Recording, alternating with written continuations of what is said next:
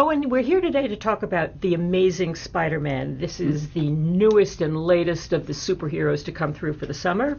The name Spider-Man may sound familiar since I feel like we almost recently saw a Spider-Man movie. When was that? It was just maybe 5 years ago. Look, there's no reason to discuss why this movie was made. It's here. So the point is, if they're doing a reboot of Spider-Man, how does it go? Well, I think that Andrew Garfield is a brilliant substitute and replacement for Tobey Maguire.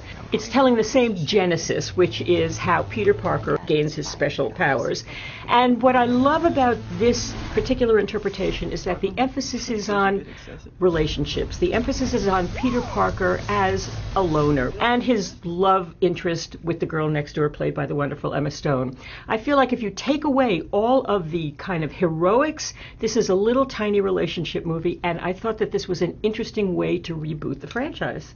Well, I don't know if I think anything about this movie is tiny. Look, the word for it, I think, is unamazing. I do not want to see Hollywood remaking movies from 10 years ago. That's too late for that. But when I went into this movie, I checked my cynicism at the door. And I said, okay, let's see what you got.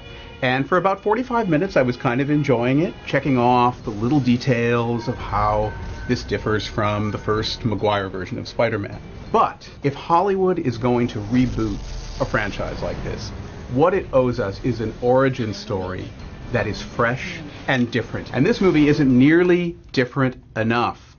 It's a rerun, and as a result, it sags. Well, if we're talking about reboots that work, I think the only thing we talk about is Batman, which was an entire reconception. I feel like this is a subtler change in what he's doing. Look, do we need it? No. But the guy, Mark Webb, who directed it, actually made an indie before this. This, I felt, has this nice, small feeling to it. The tiny details of Peter Parker's relationship with his parents, who are played so well by Sally Field and Martin Sheen. I think that there are lovely moments in this, and in fact, the heroics are not nearly as important as the feeling that goes into it. Well, I just feel like it was hitting all the franchise beats. And in terms of the relationship, look, Emma Stone is as incandescent, as good as it gets. Yep. But I thought that the relationship as scripted was very standard. It didn't do anything that we hadn't seen before in many of these franchise movies. And the bottom line is, when you get to the second half, the villain, a scientist, turns into Lizard Man, and this is a very unimaginative villain. And at a certain point in the second hour,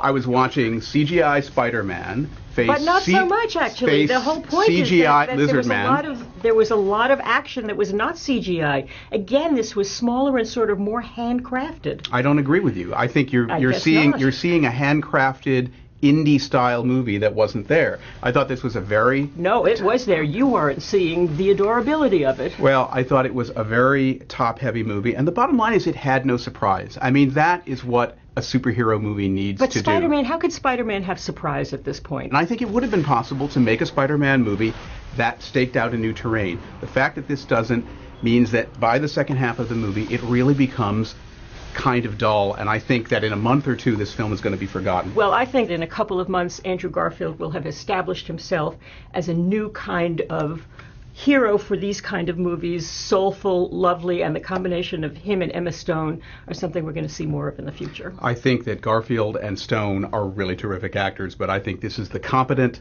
unamazing, been there, done that Spider-Man.